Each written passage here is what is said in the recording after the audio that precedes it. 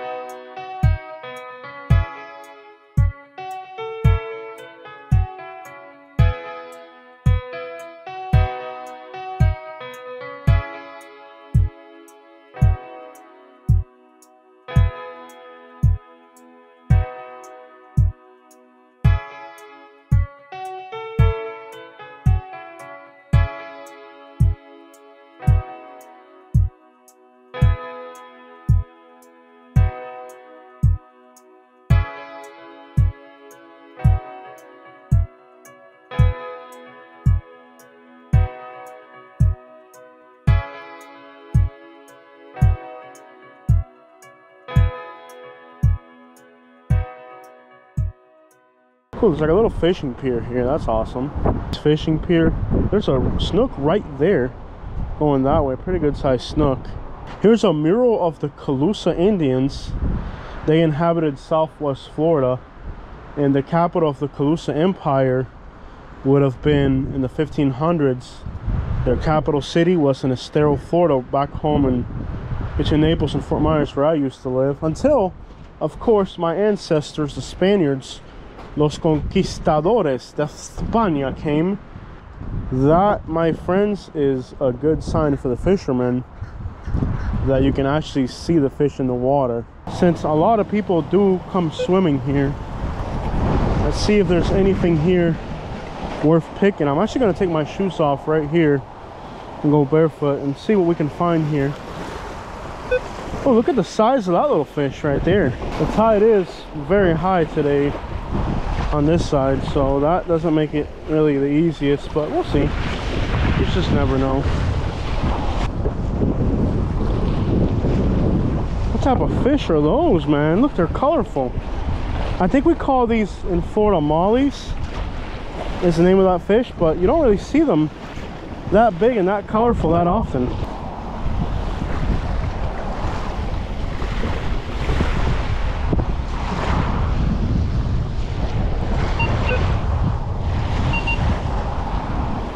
I'm gonna guess that there's people that live right on these bridges out of their cars, and they just kind of fish and swim, and it looks like they're just tourists, but they're really homeless people.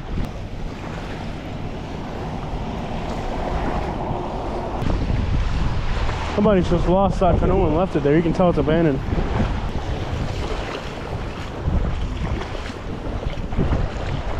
Oh wow, manatee. Look at that, guys. Manatee right there. Just stuck its head out right there. You guys saw that? Manatee just stuck its head out right there. That is so cool. I got my car keys in one pocket. I gotta be careful not to get too far in. You guys catch that? Ooh, whoa, whoa, whoa, look at these things. Horseshoes, I think they're called. There's literally a manatee right in front of us, guys. Let me see if I can put my stuff on the shore real quick. Usually they hang out in the same little area, or they move around or something, I'm not sure. I just got started. Oh, nice. Yeah. Literally, the sand's like flying in your eyes. Wow.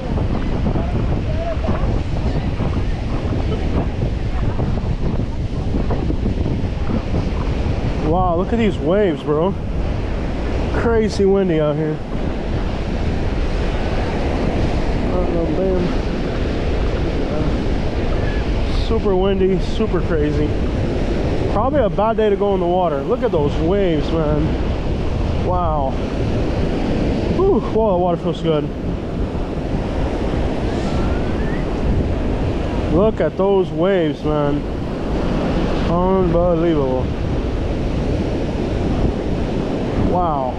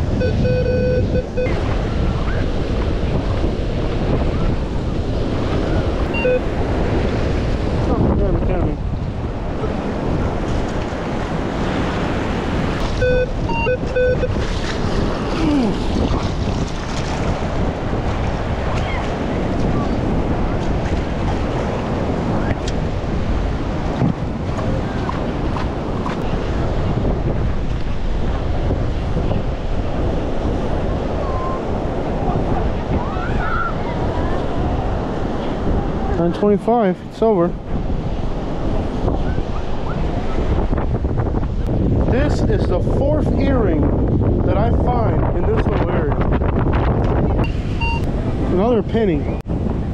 Oh yeah. Literally the same spot. Literally the same spot where the penny was. Quarter.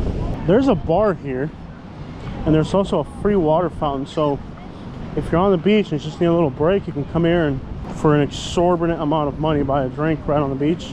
This is a very well equipped beach.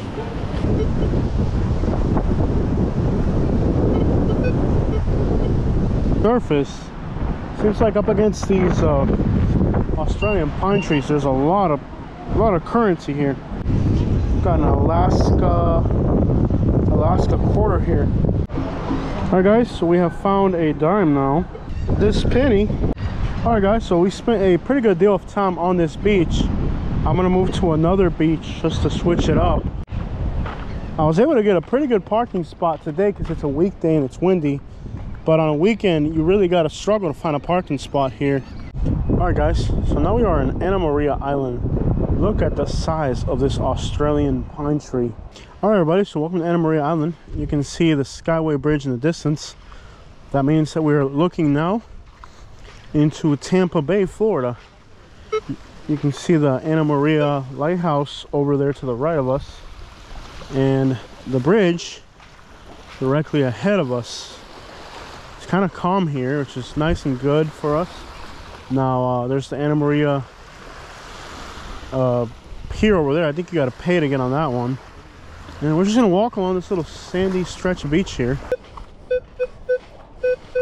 ¿Habla español? Sí, señor, ¿cómo está? ¿Puedo preguntarle algo? Dígame. ¿Cómo funciona eso? Yo tengo Fácil. uno en la casa, me lo regalaron, Sí. pero no prende. ¿Es Es batería fácil. o qué? Esa batería. Aquí lleva las baterías. Todos son diferentes, pero es simple. Mira. Ajá.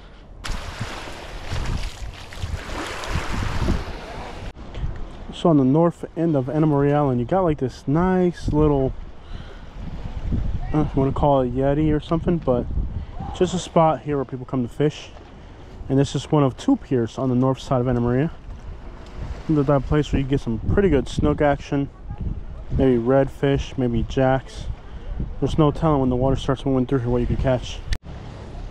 And we discover a fresh quarter here right in front of the Skyway Bridge. Ahead of us you can see the Rod and Reel Pier, which is kind of on the north side of Anna Maria Island. It's a restaurant and a fishing pier all at once, so you can eat and you can fish. And the view from there, straight ahead you can see the Skyway Bridge, is quite the view. So if you're looking for a really fancy restaurant with a great view, my wife barks at me sometimes too, not just dogs. Relaxed beach because the water's not that clear today. Had a lot of sargassum in Florida, but despite the fact the water's not too clear, it's generally a very calm beach. So if you have kids, a lot of people, families will prefer this beach simply because of how calm the water is. Clear beaches here, I'm talking just clear waters. Beautiful. And this is the southern tip of Tampa Bay, opening into the Gulf of Mexico. Sometimes you can even catch big freighters going into Tampa Bay. So it's quite a neat little spot. Real estate on Anna Maria is very expensive, but if you can do it, my wife is a realtor. Don't be afraid to reach out. The backyard is literally their own little beach. And this beach doesn't look too impressive today, but there's times of the year where this little beach here, the water's absolutely transparent. So don't judge by the fact today's kind of a crappy day with a little bit of sargassum and it's been windy. These beaches get pretty. Every day a year? Absolutely not. But there'll be times in the year when this little beach here will be attractive. I guess the only thing you're gonna need is just a giant vacuum to keep all the sand from going inside the house. Now this one right here looks kind of almost brand new. Look at those coconut trees. Imagine that, man. You buy a house and a sea turtle comes and makes a nest quite literally in your backyard. Can you imagine that? Imagine having a sea turtle make a nest in your backyard. Could you imagine having a sea turtle make a nest in your backyard? That's pretty cool. I love how they've gone with the glass fences. That's pretty cool. Probably expensive. Our pool in our community has a glass fence, and I'm telling you, since the time I've been there, I've seen them break at least 3 times. But I think to replace them, that's how you do fencing right there. You just need to keep people out of your property, but you don't want to obstruct the view. Glass freaking fencing. That is incredible. Some of these vacation rentals get absolutely ridiculous. The prices on these vacation rentals, unreal. I mean, like Katie was telling me that some of these houses can go, at least in Bonita Springs, as high as $27,000 a month. Complaining about the cost of vacation rentals, but keep in mind, you know, it's just the property taxes on a house on the beach will probably run you about, what, 50? Yeah, easily 50 a year. And that's not an exaggeration. That's, you know, depending on what county you're in and property value and all that. But I've seen houses on the beach in Florida pay $53,000 a year in property taxes. So if you were to rent out 2 months of the year, that would just, 2 months of it would just be property taxes. So of course, on a property that's cheaper, the profit margin will be much larger, but total profit could be smaller. But it's not all gravy. Anything good today? Solamente el amor de mi esposa. Sí, por eso tiene uno, ¿no? Yeah, todo lo demás no encuentro nada. Y después que la encontré a ella, no me dejó ni encontrar otras. ¿Verdad? No, bro, nothing. Yeah. Nothing, man. But hey, el que no busca no encuentra. ¿No encuentra? Yeah. ¿Cierto? Yeah. So we'll keep trying. Today, solamente un anillito, like a woman's earring, Okay. and then that was it. But hard work, a little pay. Yeah. But it's worth to be out here. It's a buen hobby, bro. Yeah. Enjoy, bro. Dale.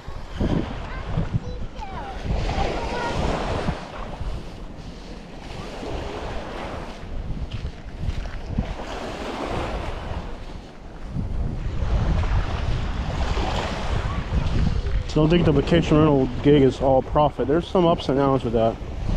For sure, you at least gotta be able to make. Okay, I think we've come to the end of the rope here. We gotta turn around because that definitely looks okay. No trespassing on seawall beyond this. Well, I'm not gonna go on the seawall. Okay, so you gotta stay on the bottom. Okay, you gotta stay down here. Repairing these seawalls after hurricane damage can also be quite the nightmare. Seawall repair is not cheap. 13.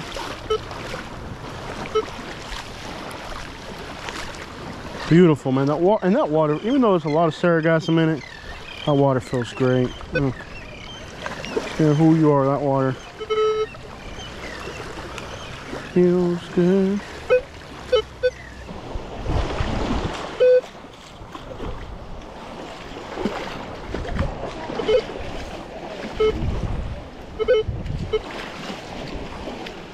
Oh, it's just sinking to this stuff. It's horrible.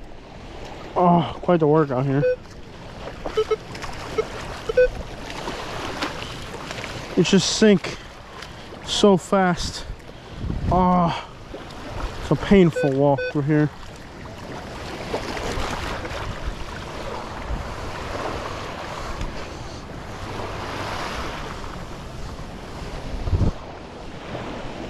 Alright guys, so 2 finds at the same spot. One is a dime that's been here for a while. But the number 2 find, can you imagine if you stepped on this little sucker right here? That right there is not something you want to step on. So it's good that this is no longer on the beach where people swim. Alright guys, so this is the Rod and Reel fishing pier with that restaurant I was telling you guys about. Great restaurant with great views. You'll see a lot of wildlife on this pier, manatees, dolphins, all that. So I definitely recommend it. The line is usually a long way. You'll see stingrays, sea turtles. Huge snook. In fact, you can just see a snook crawling that way.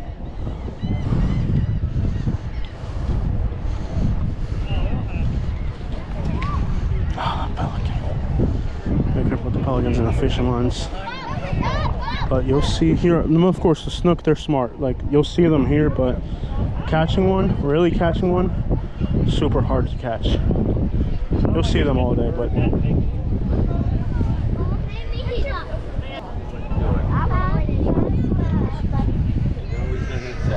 I bet if you went out to grip that thing out, that bird would still think, oh, dolphin! dolphin, dolphin somewhere. You always see dolphins here, dolphins, manatees, all that crap. Let's see here.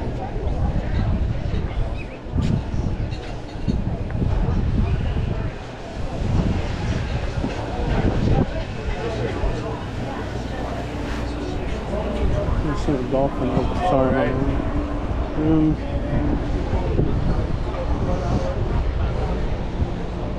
Me and my dad were having dinner here one time, and like you could just see like schools of tarpon chasing mullet. It was awesome.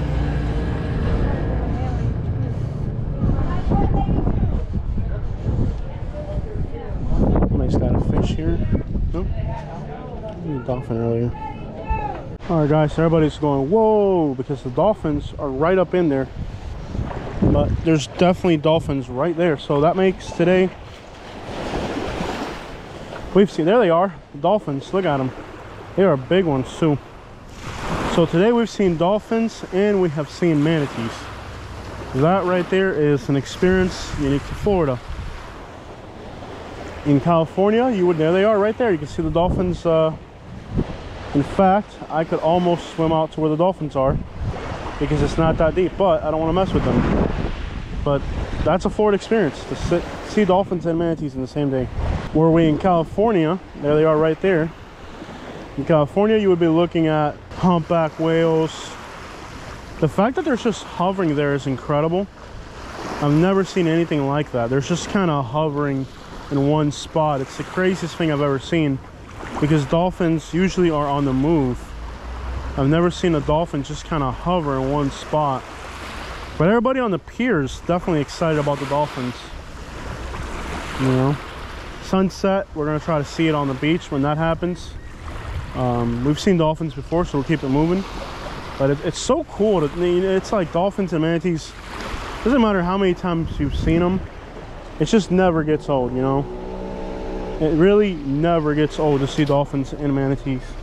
And that's a Florida experience. In California, you'd see sea otters and seals, and there's a spot where you can see elephant seals. Incredible. Those things are like the size of a car, bigger than a car. Like the size of an elephant seal is one of those things that you're just gonna have to see it to believe it, you know. Elephant seal, you got to see it to believe it. I mean, they're so huge that when you see it and you're like, wow, you know, it's hard to wrap your head around how big those elephant seals are, but they're huge. There's no doubt about that. And there they are again. They're just hovering there. I mean, it's just incredible. I mean, everything around here is awesome. This is so amazing. There's two states that will blow your mind with their natural beauty: Florida and California. I mean, they're two states where it's just the amount of nature that you see. Maybe Colorado could be on that level too. Maybe Colorado. Florida, Colorado, and California are two states that are just, their natural beauty and their wildlife and everything is just incredible. And I think we have to turn around here. Yep, we gotta turn around. So this is the smallest beach access I've ever seen. It's literally like you're just walking to somebody's back. It feels like you're trespassing. And knowing Florida, surprised nobody's gonna pull it out on us and be like, hey boy, you're in my property, boy, and just kind of do something like that. But somehow, some way, this is actually a beach access. Let's see if we can get on the other side of the beach. And apparently and allegedly it's a beach access. Let's see if it takes us somewhere. Oh, it's a very small beach access. It's not really well,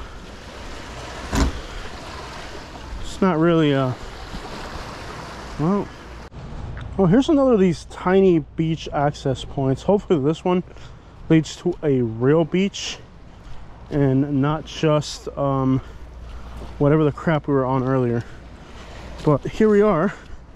Well, it's beautiful rocks, and I'm going to tell you, this is very unimpressive for a beach access. Seems like the seawall got washed away and it's just for sandbags here. It's definitely not the neatest looking beach, and it almost feels like you're trespassing. It doesn't feel like a public place. But there's the sunset, and quite literally this has to be the most awkward thing, because you're literally on a public beach apparently, but you're literally walking through somebody's house. It feels, you're like literally on these people's back porch, but you're allegedly on a public beach.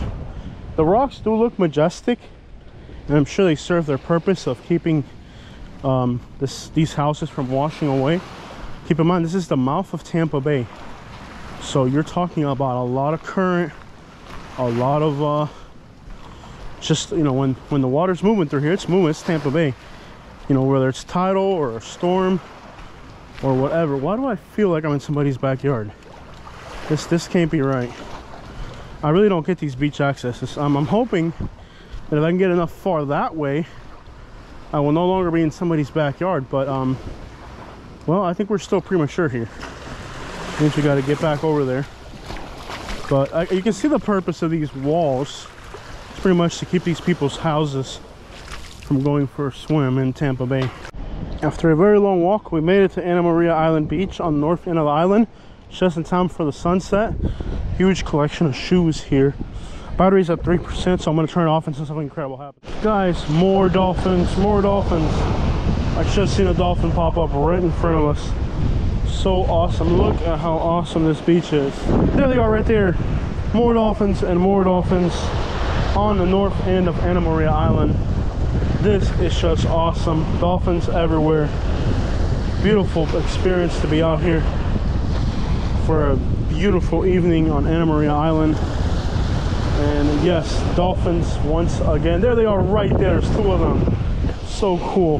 What a beautiful, majestic place to be.